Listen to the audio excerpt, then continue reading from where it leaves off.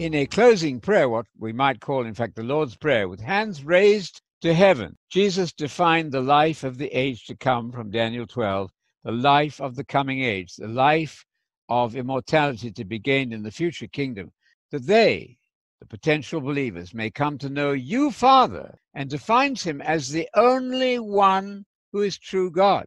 And in addition, we are come to know the one you commissioned, Jesus Messiah. So there are two objects then of our Christian knowledge. Firstly, the Father, and the descriptive title of the Father is that he's the only one who is true God. Your child of two understands that if you say language like that, the only one, you exclude all others. Therefore, Jesus' statement there, which he makes the most important of all statements, is absolutely a unitary, non-Trinitarian statement about God, the only one who is true God.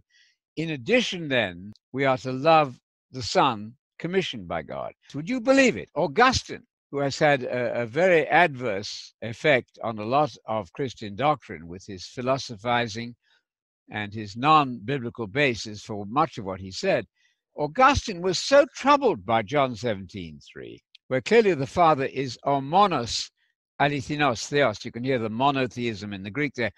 The monos alithinos theos, the only one who is truly God. Augustine couldn't deal with that. He said, I'll tell you what we'll do. We'll just change the meaning and the order of the words there. Augustine, in his homilies on John, says they're to get to know you, Father, and the Son as the only one who's true God. That is sheer forgery. Does the public realize what some of these church fathers did?